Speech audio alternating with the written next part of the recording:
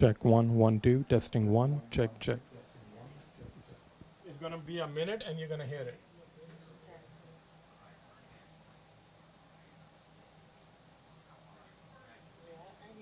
Thank you, thank you. Yeah, there's always a delay. There's always a delay, remember, a minute delay.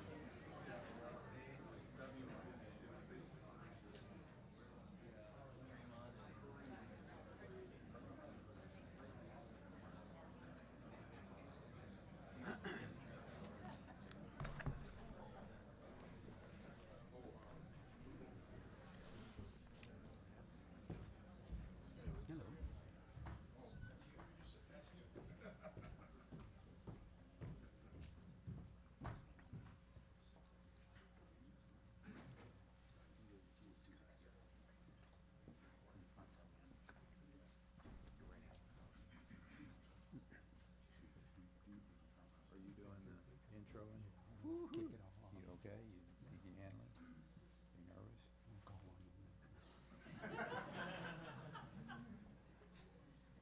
Is that everybody that's back there? Yes, sir. We're ready to roll. Well, good morning, and thank you all for joining us here today. So if everybody can come in and take your seats, we can begin. I'd like to remind everybody to turn off your cell phones. Please take this opportunity to silence them. Also, in the extremely unlikely event of an emergency, please locate the exit signs and vacate toward the back of the building and exit the halls to the nearest exit.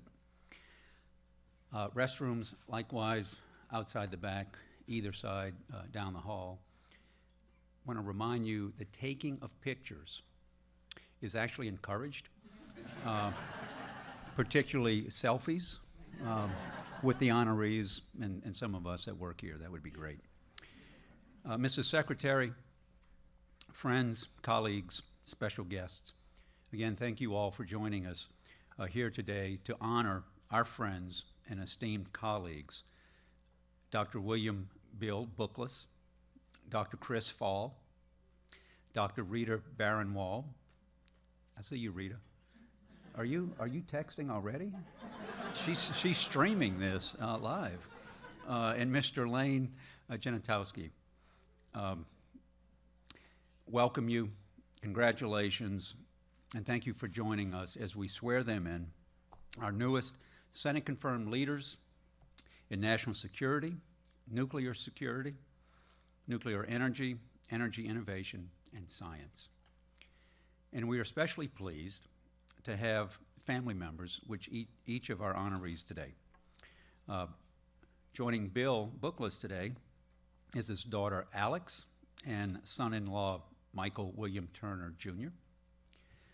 Joining Chris Fall is his lovely wife Sandy Wilkness, Dr. Sandy Wilkness. Joining Dr. Rita Baranwal is her husband Peter Johnson Sanjay, her very tall son and rising senior in high school, and Amia, her daughter. Joining Lane is his wife, Robin Schumann. So let us welcome them with a round of applause.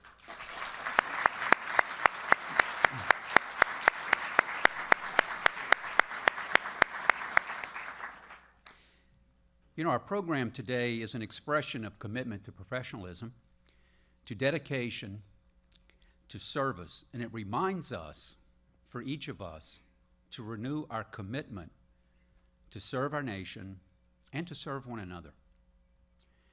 As all four of our honorees can attest, this ceremony has indeed been a long time coming. But our honorees have met these months of waiting between the nomination and confirmation with patience, with incredible professionalism, and with an unwavering commitment to serve. Among all four of you, you will be leading some of the most critical and exciting work ongoing within our Department of Energy. You were nominated to your positions for a reason. Your intellect, your experience, and most importantly, your vision. That's what we need today at the department. We need them in the leadership positions of the offices that you have chosen to serve.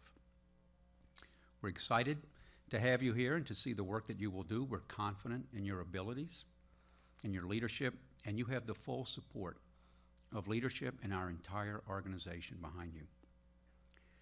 So let us begin our program this morning. This morning, we are privileged to have the posting of the colors by the U.S. Army Military District of Washington Honor Guard, stationed right across the river at Fort Myer, which was the site, Mr. Secretary, as you know, of the first military aircraft flight. This command serves both the ceremonial tasks as well as a combat role in the defense of the national capital region. And Mr. Secretary, you'll be pleased to note when I asked the 4 colored guard members as to which states they came from, I got responses of Minnesota, Florida, Ohio, and College Station.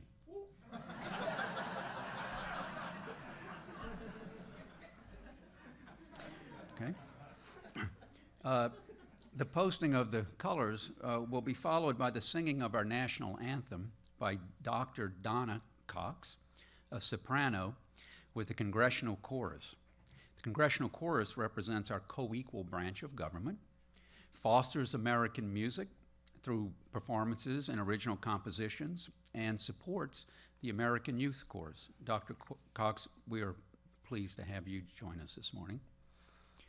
Our anthem will be followed by the invocation to be delivered by Mr. Rizwan Shah, known as many of us as Riz, our cultural advisor here at the department. Riz is a U.S. Army veteran and an advisor and friend to all of us. So let us please stand and remain standing through the posting of the colors, the anthem, and invocation. Please proceed.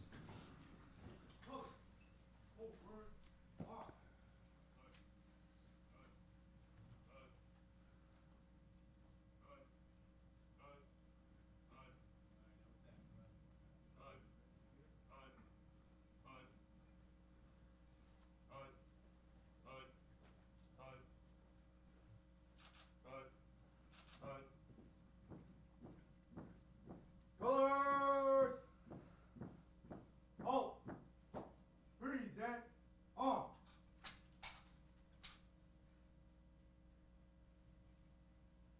Dr. Cox.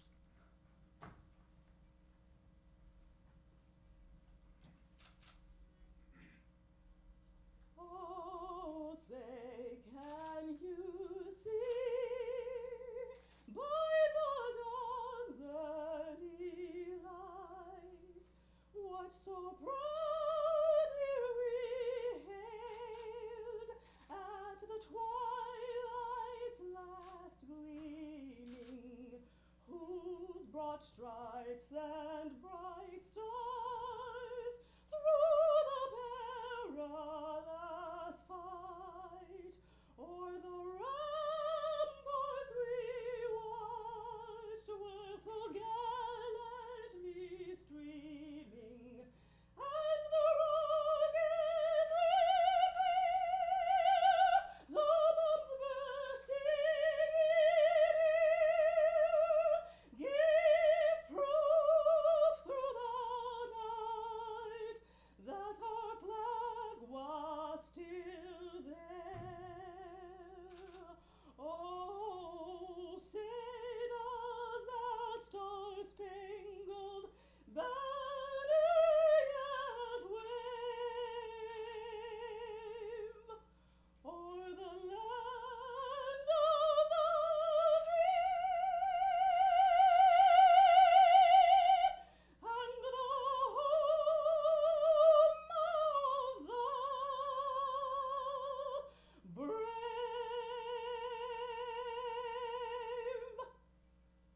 Right shoulder! On!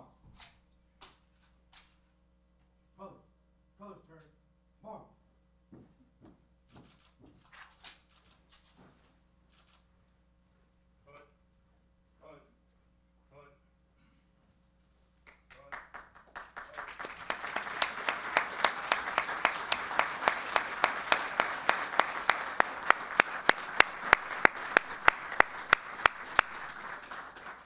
Our invocation by Riz Shah.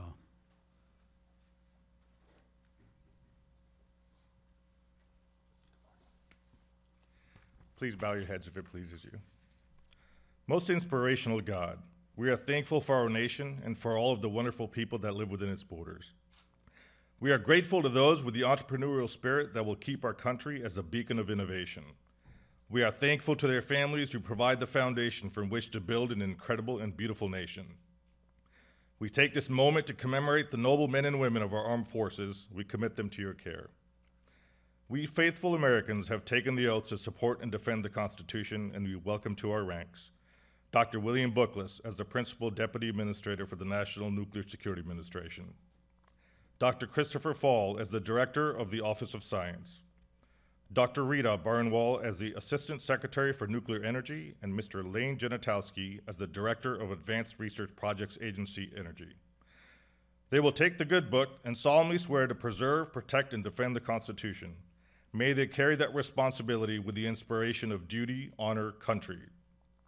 May those words be their rallying point to build courage when courage seems to fail, to regain faith when there seems to be little cause for faith, to create hope when hope becomes forlorn. May they lead the dutiful workers of our government and always inspire in them a dedication to service, wisdom, compassion, and the will to support our nation to maintain solidarity with the Constitution. May those that serve our nation never forget a simple soldier's prayer. Let me not fail them. Amen.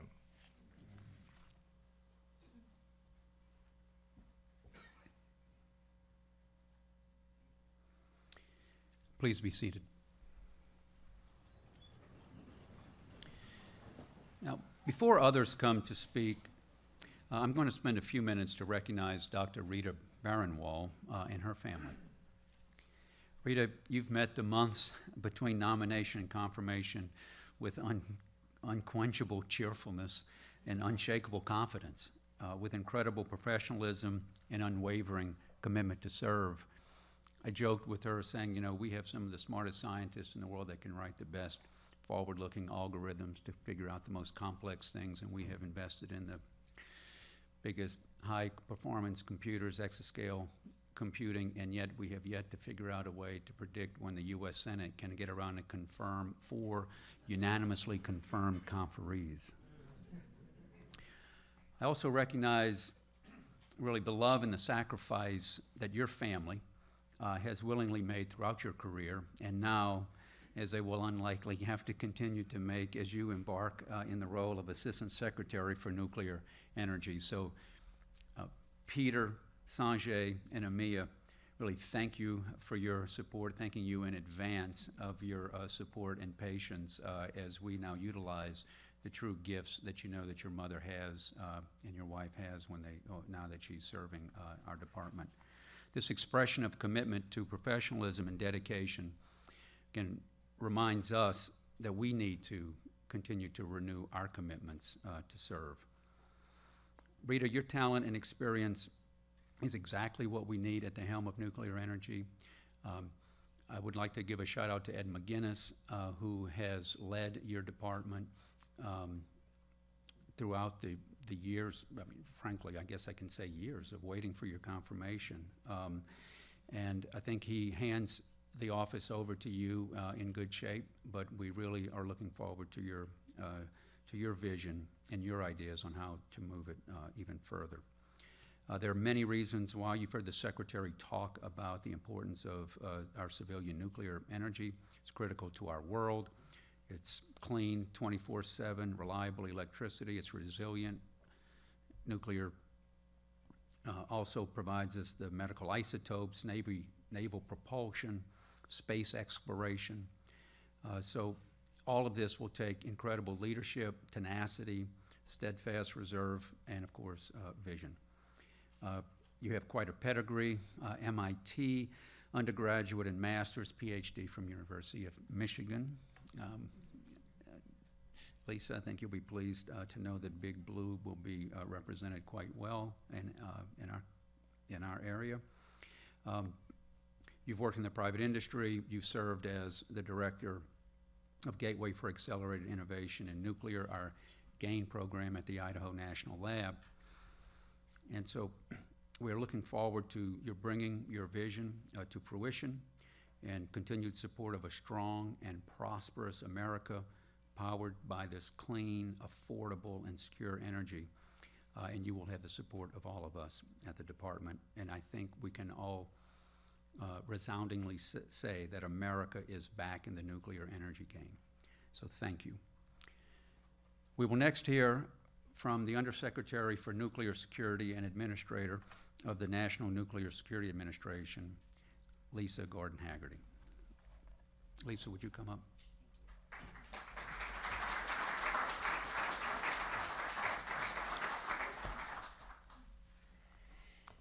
Thank you, Undersecretary Menzies, and good morning, everyone. Recently, the world celebrated the 75th anniversary of the successful Allied landings at Normandy on D-Day. One of the unsung leaders instrumental to that operation's success was General Eisenhower's deputy, General Walter Bedell Smith, who handled all administrative duties for the Supreme Commander. General Smith, better known as Beadle, was serving in the Secretary's Office of General Staff in Washington, D.C. And in 1942, when Ike asked him to be transferred to become his chief of staff to North Africa, Eisenhower later wrote about Beadle to a friend. "I wish I had a dozen like him. If I did, I would simply buy a fishing rod and write home every week about my wonderful accomplishments in winning the war." Although this analogy is imperfect for Bill swearing in today as the Principal Deputy Administrator for the NNSA, it is as a result for two reasons. First, I don't fish. However, second, Beadle Smith was also known as Eisenhower's, well, let's just say he was Eisenhower's guy. But I don't think anyone here who has worked with Dr. Bookless for the past 35 years in the nuclear security enterprise, whether as a physicist at the Lawrence Livermore National Laboratory, during his time as assistant laboratory director at Brookhaven National Laboratory, or here at NNSA as a senior advisor for policy, wouldn't describe him as knowledgeable, effective, and professional. And we truly need a dozen like him. I think the analogy also holds an essential point, namely that Bill is more than capable of supporting the management and operation of the NNSA. He will be an invaluable supporter on policy matters across the Department of Energy and NNSA enterprise as we work to execute the full range of NNSA's missions and to support President Trump's and Secretary Barry's nuclear security agenda. Everyone here has experienced the challenges and sometimes the frustrations inherent in working with the DC bureaucracy. However, we all understand that these difficulties can be offset by the opportunity to work with some truly gifted people, and Bill Bookless is one of those individuals. His reputation for intelligence, professionalism, and commitment to service precedes him. He is both the perfect addition to and the epitome of NNSA's world-class workforce, whether it's here in Washington or throughout our labs, plants, and sites. I hope everyone here is as excited as I am to welcome him to the NNSA team as we continue to execute our important work together. So Bill, welcome, congratulations, welcome on board, and congratulations to our other honorees today. This is truly an exciting day for us. So now I'd like to turn it over to Undersecretary Paul DeBar. Thank you.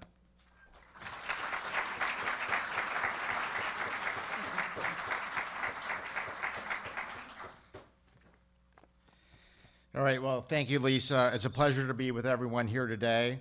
I'd like to thank the Secretary and the Deputy for the opportunity to be part of this team. And I'd like to thank my partners, Lisa and Mark, for your partnership as part of this team. And of course, congratulations to all four of you who are being sworn in here today. I'm especially pleased to see Chris Fall as our new Director of the Office of Science, as well as Lane Genatowski for the Director of ARPA-E. My suite area used to be the unofficial hanging out area for several nominees in waiting, including Chris Lane and Commissioner Bernie McNamee, who's here from FERC. And I'm finally glad to be having some peace and quiet. So thank you, Senator, for that.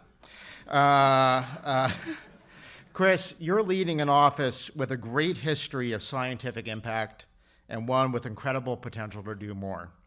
As you all know, the core of the department was started by a recommendation by one of the greats of science, which is Albert Einstein. The Secretary has out in front of his office the original letter that Einstein wrote recommending to President FDR that the government should, quote, may think it desirable to have some permanent contact maintained between the administration and the group of physicists, unquote, that Einstein was describing. From this one line, the National Lab Complex was conceived. And after the end of World War II, Vannevar Bush, who was the head of the Manhattan Project, decided to advocate for taking this unique set of scientists from all over the world at the 3 original national labs and have them drive cutting-edge science. And that is where the Office of the Science started from. Since then, there's been truly amazing expanding bounds of knowledge for humanity that came out of the complex.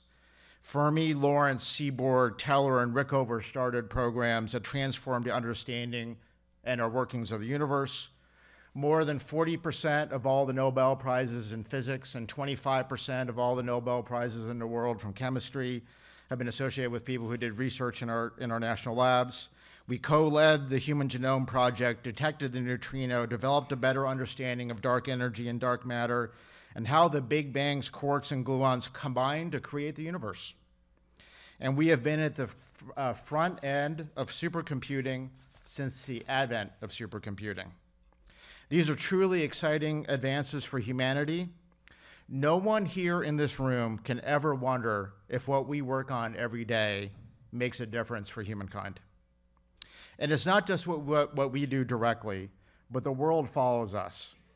What we lead motivates university researchers, companies, and children on the expanse of what can be dreamed of and accomplished. Today, we, Chris, you, the Office of Science, and the whole team of the whole department will now have the challenge of building on that history. Some of the next frontier research, Chris, that you now are in charge of include looking at batteries that could be 3 to 5 times more productive than the ones that are here today, techniques in precision medicine and gene editing that will allow us to produce precise medicines and to solve currently untreatable ailments such as TBI, new facilities to research mysterious neutrinos, which may help us to understand why matter itself exists, building the world's next supercomputers, AI to drive research across a broad area of sciences, and develop quantum technologies that have a possibility to replace the technology world, the digital technology world of today, and producing technology for space missions that will enable us to colonize the moon and Mars or even further. We all want to work on things that are great and that make a difference.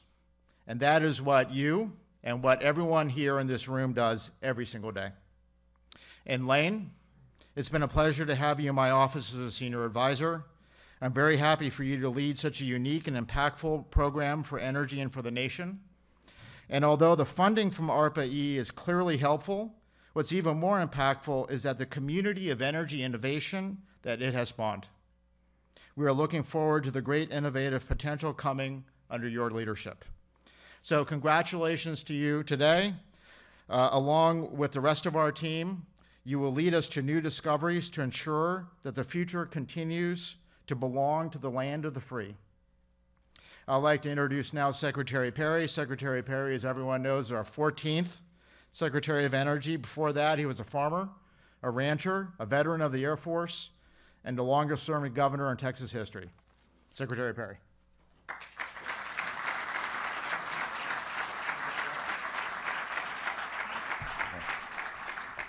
Thank you. That was well done. You made me proud to be a part of the DOE team with your remarks there. You were spot on, and quite an honored day to get to be on this stage to officially honor these men and that woman that's going to continue with the legacy of this this organization. And they are, I was just thinking that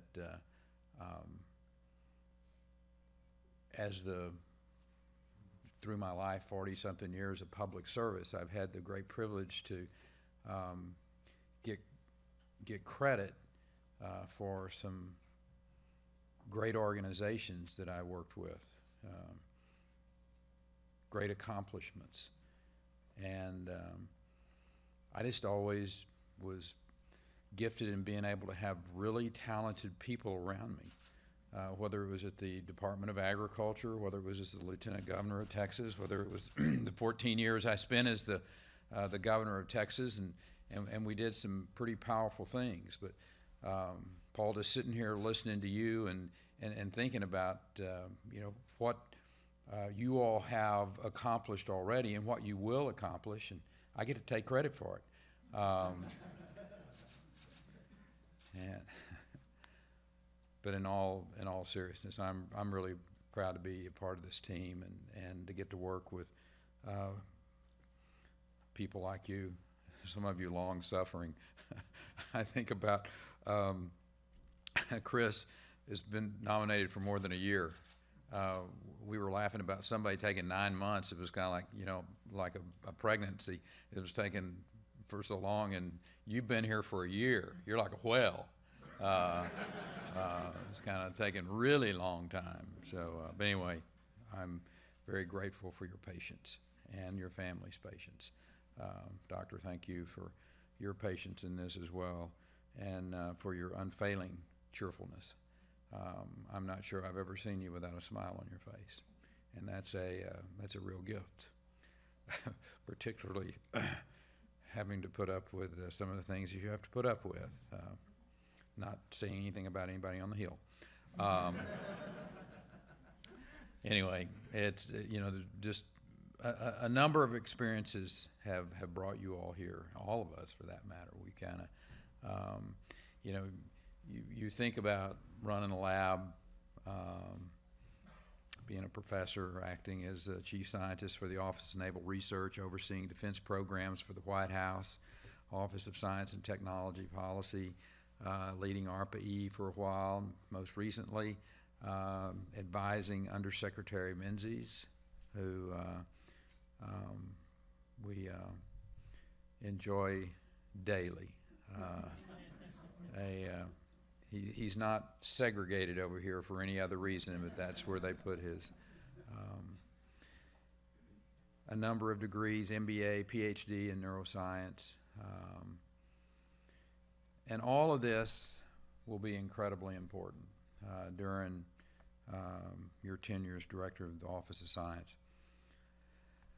Not only will you be overseeing those 10 labs, 10 great national labs. I mean, I tell people on a regular basis that these truly are unique. We're so blessed in this country to have those laboratories, to have that intellect, and you're going to be making sure that we continue to be a leader in exascale computing, and the next generation after that play a crucial role in DOE's effort to promote technology transfer. And we're already doing a lot in those areas, but I'm gonna push you. You know that, but I think I'm gonna see if I can take the smile off your face. Not really. But I'm gonna challenge each of you, but particularly you and that area. That's the potential that's there it's stunning.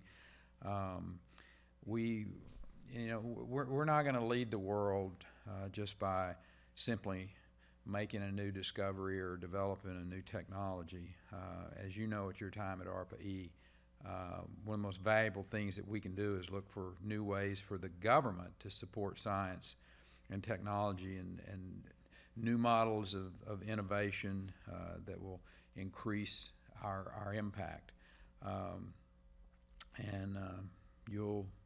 You're in charge, and I'm excited about the future, and I look forward to being a partner with you as we go forward. And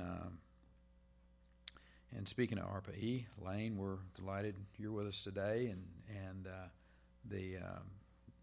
as the agency's new director. You've worked for some of our leading investment bankers, including Kinder and Peabody and J.P. Morgan, and led an energy sector investment for more than 45 states, and I think spent a pretty good amount of time in the great state of Texas in the last 10 years or so. So we trained him up right to bring him in here. So he's he's got the renewable portfolio and the nuclear portfolio and the oil and natural gas portfolio. So I mean, I'm telling you, as you open up the book and say, here's the description of somebody that needs to come run that part, they got your picture there. You also know how to accelerate the movement of innovations and intellectual property to the marketplace. So those are going to be really essential skills for the success of what you're going to be doing. And as we continue to fulfill the mission of ARPA-E, I hope you're going to discover new ways to accelerate our AI capabilities and continue to reinvent the ways that we do science and technology. You know, we're going to take things that people didn't think were possible and show that they are possible and make new ideas into reality. I mean, I think that's one of the reasons I got the most interesting job in government, to get to work at the Department of Energy, because of this fascinating portfolio that we get to work in, and each of you are a part of that. Rita, as you've noted, innovation's also at the heart of what you do in the nuclear side of things, and you come to us from Massachusetts and Michigan. I know it was all Lisa could do not to stand up and lead a Michigan cheer when we were talking about your part of your background. You worked over at Westinghouse in the Nuclear Fuels Division. You directed the Gateway for Accelerated Innovation in Nuclear Initiative while out at Idaho.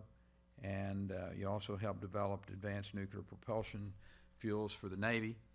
And in doing so, gained a very keen appreciation for the essential role that nuclear power plays in our national security.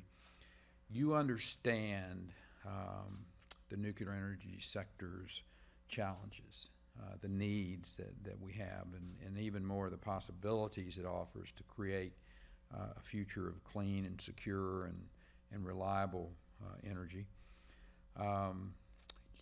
Just a little asterisk, but you're the first woman to lead the Office of Nuclear Energy as Assistant Secretary.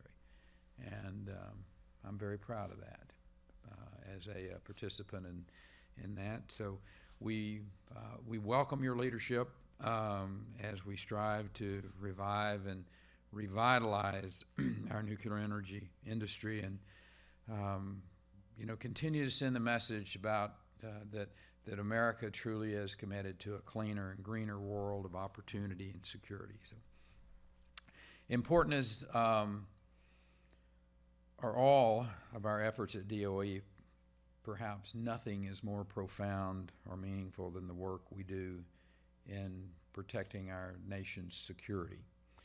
And Bill, that's why I'm so pleased that you're going to be serving at NNSA.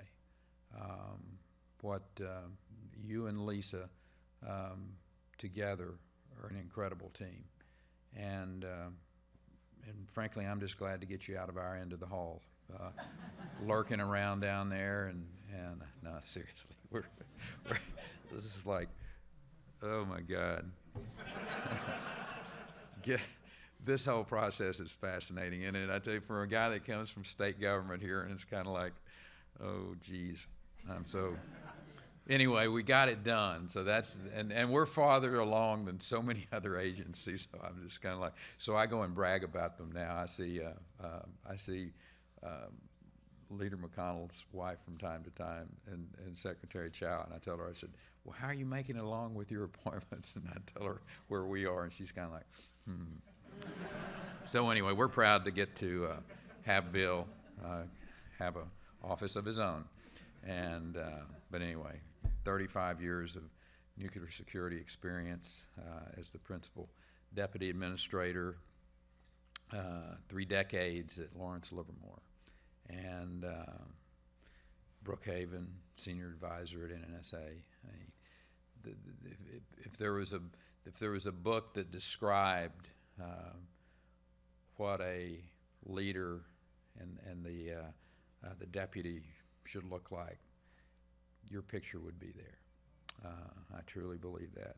And with all your colleagues, you know, we're just counting on your years of experience, your acumen, your personality, good looks, and et cetera, to pay real dividends for us. So,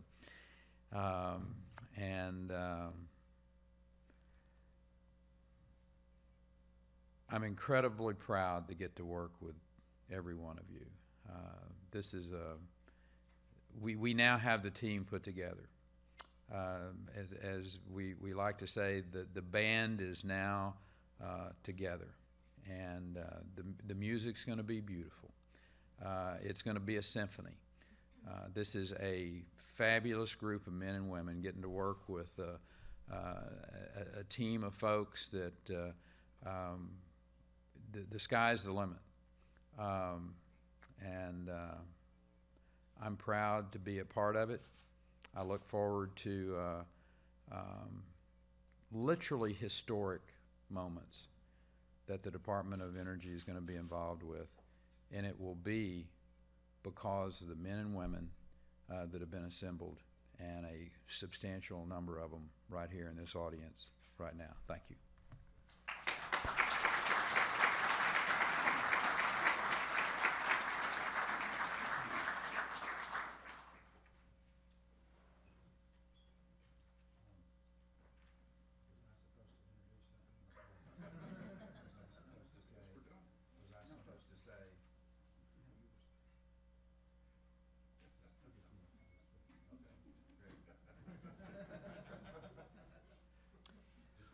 And now,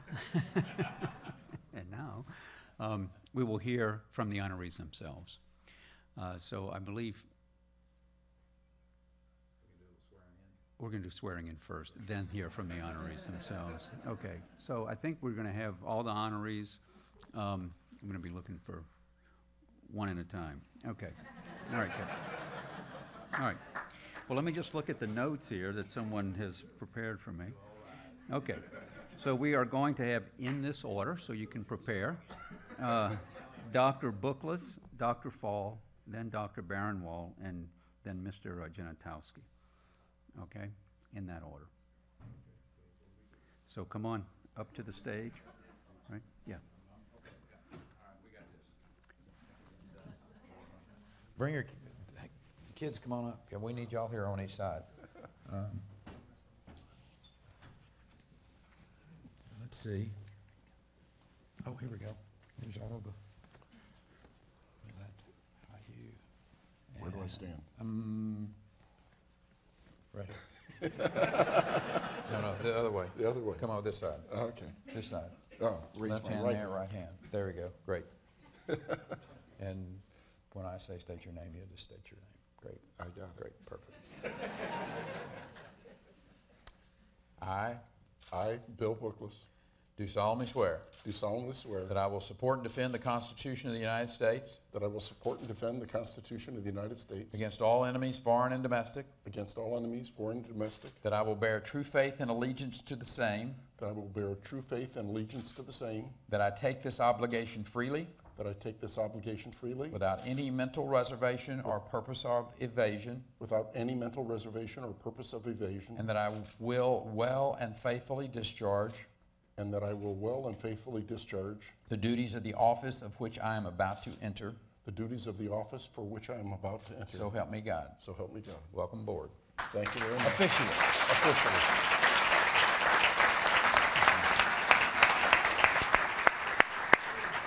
Dr. Fall. All right. Bill showed you how to do that. That's so, right. Oh, there you go. You get that.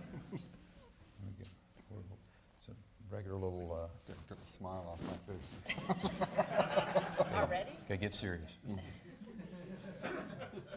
I I, Chris Fall, do solemnly swear do solemnly swear that I will support and defend the Constitution of the United States that I will support and defend the Constitution of the United States against all enemies, foreign and domestic, against all enemies, foreign and domestic, that I will bear true faith and allegiance to the same, that I will bear true faith and allegiance to the same, that I take this obligation freely that I take this obligation freely without any mental reservation or purpose of evasion, without any mental reservation or purpose of evasion, and that I will well and faithfully discharge the duties of the office and that I will well and faithfully discharge the duties of the office of which I am about to enter. of which I'm about to enter. So help me God. So help me God. Welcome aboard. Thank you, sir. Good job, Doctor. Rita and family.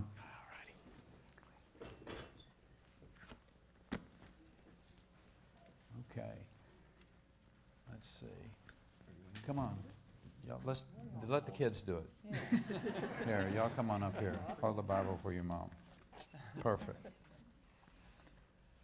I I, Rita Baranwal, do solemnly swear do solemnly swear that I will support and defend the Constitution of the United States that I will support and defend the Constitution of the United States against all enemies, foreign and domestic, against all enemies, foreign and domestic, that I will bear true faith and allegiance to the same, that I will bear true faith and allegiance to the same, that I take this obligation freely that I take this obligation freely without any mental reservation or purpose of evasion, without any mental reservation of purpose or evasion, and that I will well and faithfully discharge and that I will well and faithfully discharge the duties of the office of which I am about to enter. the duties of the office of which I am about to enter. So help me God. So help me God. Amen. Proud of you. Well done. Thank you. Well done. Lane. Lane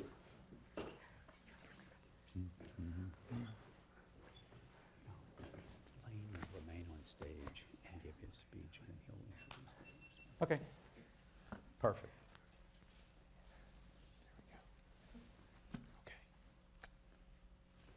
I I, Lane Genatowski, do solemnly swear do solemnly swear that I will support and defend the Constitution of the United States that I will support and defend the Constitution of the United States against all enemies, foreign and domestic, against all enemies, foreign and domestic, that I will bear true faith and allegiance to the same, that I will bear true faith and allegiance to the same, that I will take this obligation freely that I will take this obligation freely without any mental reservation or purpose of evasion, without any mental reservation or purpose of evasion, that I will well and faithfully discharge that I will well and faithfully discharge the duties of the office of which I am about to enter. the duties of the office of which I am about to enter. So help me God. So help me God. Welcome aboard. Thank you.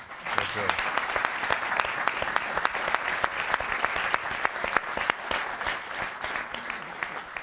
We will now hear from each of our honorees, beginning with Lane. Lane. Thank you. Thanks very much.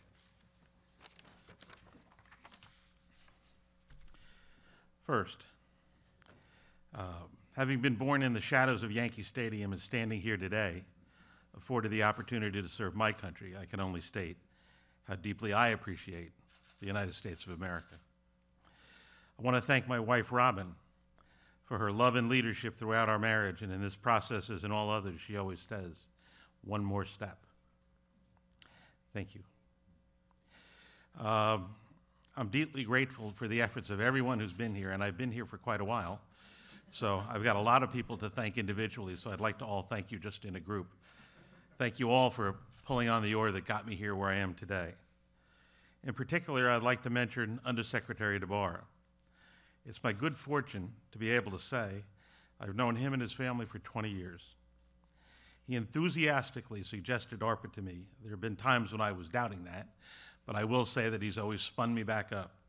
No problem. He's been unfailing in his support of my candidacy, and I couldn't ask for a better professional, colleague, or friend. With regard to ARPA-E, I haven't been allowed in the building yet, so I can't tell a lot. What I can tell you is I arrived late last evening from their 10th summit, their innovation summit, and the people and the work that they're doing is impressive beyond description. It'll be an honor and a challenge for me to work as their director, and I do say to you I will do my best every day. And I'd like to introduce now Dr. Rita Baranwal.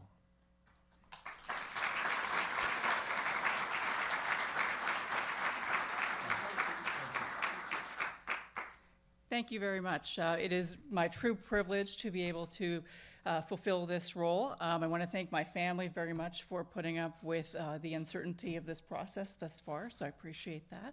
And I do want to give a few remarks on nuclear energy.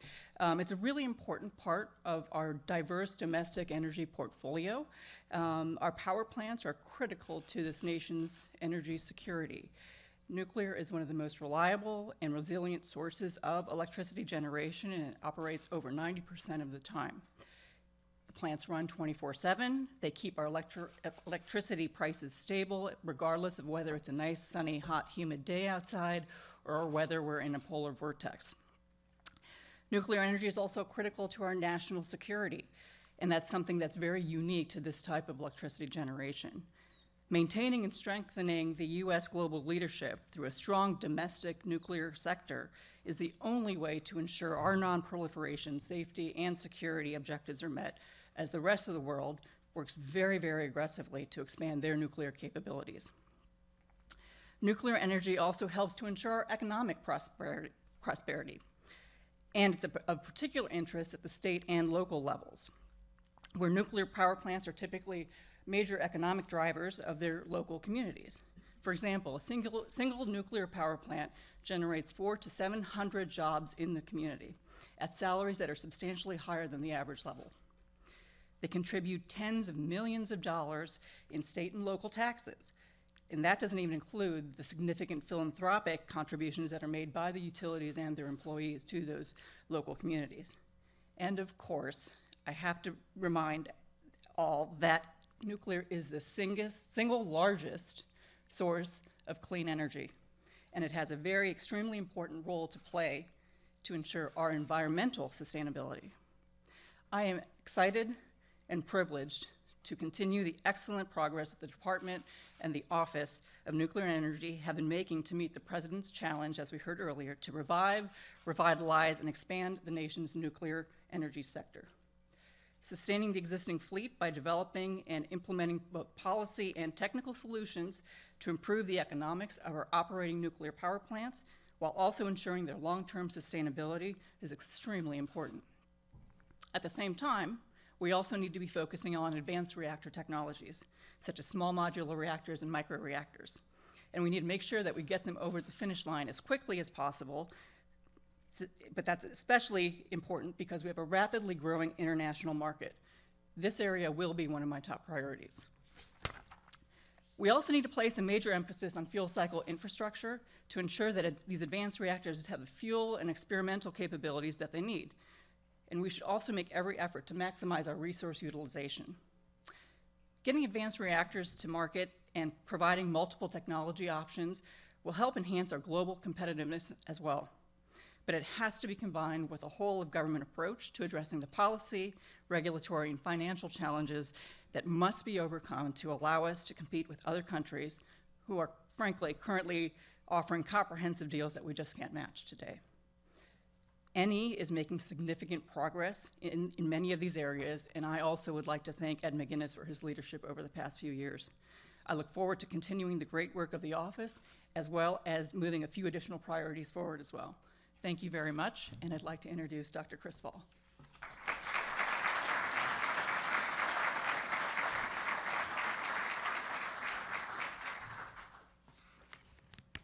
Got a couple of pages, but it's really big type, so. Thank you all for coming to join us for the event today. I'm not a big ceremony person, particularly when it's about myself, but I understand, as I think the four of us do today, that it's really not about me. In the case of the Office of Science, it's about the 800 or so career staff who administer the office here at headquarters, the field offices, the service centers, and the folks up at Germantown, and the 23,000 other women and men who make up those 10 national labs that the Secretary talked about. I know that they appreciate, as I do, that the President recognized the importance of what they do by nominating a director, and they also appreciate the Senate for evaluating that choice and giving a stamp of their approval. It took a while. There was a lot of that evaluating. But that's how the process works, and now we're moving on to do great things. So thank you, Mr. Secretary, for the opportunity to serve on their behalf and on behalf of the American people who at the end of the day make all the amazing things that we do in the Office of Science possible. I will say it's true that the wait and the uncertainty were a little bit challenging. When you have kids who are old enough, my kids are at camp or they'd be here today, they're old enough to start wondering about the world in a serious way. They kind of want to know what their dad or mom does for a living. When you say, well, kids, it's a little complicated. This week I'm the senior advisor kind of thing. It's tough to explain that to them, but it's fine. They're okay with it. And I owe the biggest thanks, of course, to my wife, Sandy, to agreeing to this journey. There were some serious discussions about that, and for being incredibly supportive throughout the whole time. You're amazing.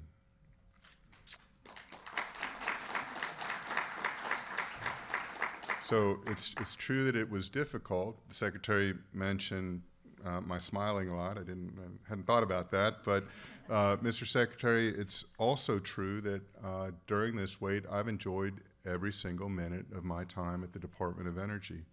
If I may, I think it was brilliant to allow me to run ARPA-E for a while. To paraphrase you, the Office of Science might be the most important job I have, but running ARPA-E was the coolest. ARPA-E does amazing science and technology, but as I tell almost everyone who listens, it's the laboratory for reinventing government is the other half of that story, and I can take those lessons with me to the Office of Science. Lane, you have a really great team to look forward to. And then you assigned me to work with Undersecretary Menzies. By the time you're in your 50s, you kind of think you know what's what in the world. So what a gift really, and I mean this sincerely, to kind of smugly think that I had things all figured out. After all, what's more important than science, right? And then suddenly find myself working for and learning from someone who's truly, playing 3D chess to my checkers. During my time with Undersecretary Menzies and his team, I learned more about things I'd never heard of before than in any other 6-month period of time in my life. Well, maybe it was 8 or 9 months, but who's counting? So thank you, sir, and thank you to your fantastic team. I see some of them here for taking me in like that and for educating me about the other levels of the energy mission beyond what we do in science and technology. It was humbling, and I'm grateful for the experience. So I don't have to tell you, you heard Undersecretary DeBar's speech. I don't have to tell you that he's excited about science and technology. All you have to do is walk down the 7th floor hallway, and every once in a while you hear an excited giggle coming out of the Undersecretary's suite. It's genuine and it's infectious, and he's set out a really great vision about what we're going to accomplish together. I couldn't be more aligned with him, and I couldn't be more thrilled to work for him pushing forward the science mission, which is in fact very important to the country. So. What many of you don't know, and I'll wind this up, is because everyone here is crazy busy with the other missions of the Department of Energy. As the Secretary mentioned, I've had a few experiences in other places in science and technology in the government. The Office of Science is the envy of the rest of the science and technology establishment in the federal government, and indeed the world, for how it executes programs, sets priorities, and builds and operates the most remarkable science facilities ever conceived. It's staffed by brilliant and dedicated public servants, and what they do for the country and the rest of the world is nothing less than profound. Mr. Secretary, I couldn't be more honored to be a part of it, and I would be remiss if I didn't, as Rita did, mention that Dr. Steve Binkley performed a heroic service through the transition and over these many months, expertly managing the Office of Science. He's a great example of the phenomenal career folks that we have here who fulfill the mission every day. So my congratulations to Bill and Rita and my good friend Lane. I look forward to working with all of you, and I'd like to introduce the Honorable Bill Bookless.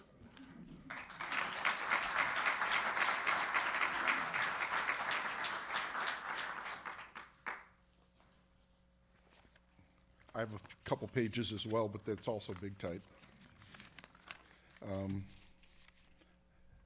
It's an honor to be here to celebrate with Chris and Lane and Rita. And I know I'll be quick because I know I'm kind of standing between you and lunch. So it's a pleasure to have my daughter and my son-in-law Michael here with me today, and I also appreciate tremendously the support I've gotten from my wife, who is back in California, and my daughter Stephanie, who is in Chicago. I want to thank the administrator first for asking me to be part of an incredible team that she's assembled, and I want to thank the secretary for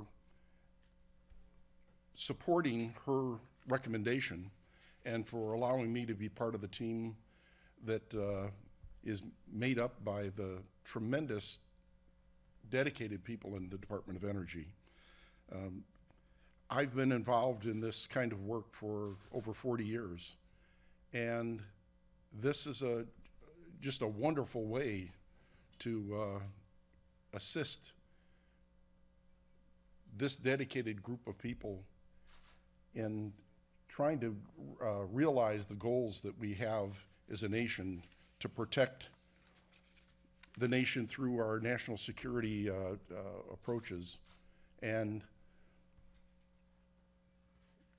the 44,000 people that make up the National Nuclear Security Administration are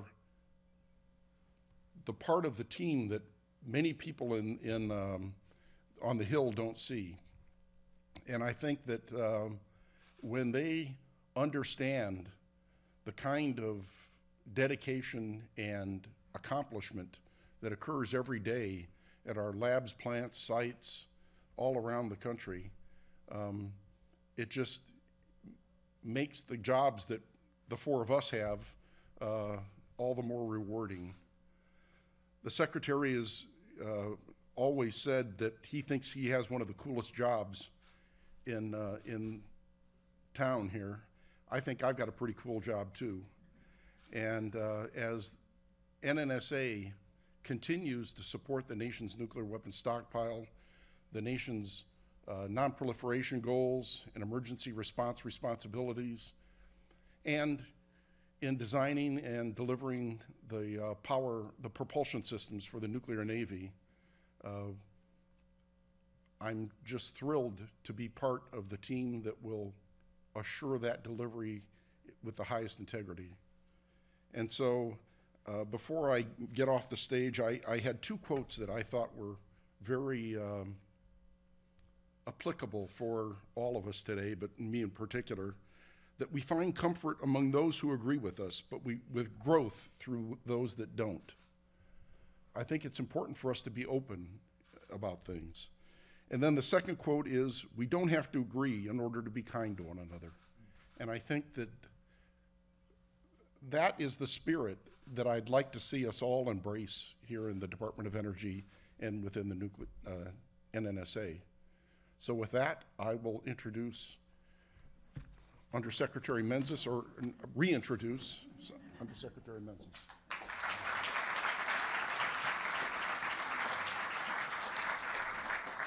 Well, thank you very much for coming. This concludes our program. And as the Secretary said, we now have all of our appointees confirmed. I think we're number one in that department. So our department is number one. And I do believe that it is a tribute to the people in this room, the leadership of Secretary Perry, the undersecretaries, Deputy Secretary Bruyette. I think that the Senate, I think, is very pleased with the direction that we're moving in, and I think it's a tribute to everybody in this room that we now have our full complement of conferees confirmed. So thank you all for coming, and this concludes our program this morning. Thank you.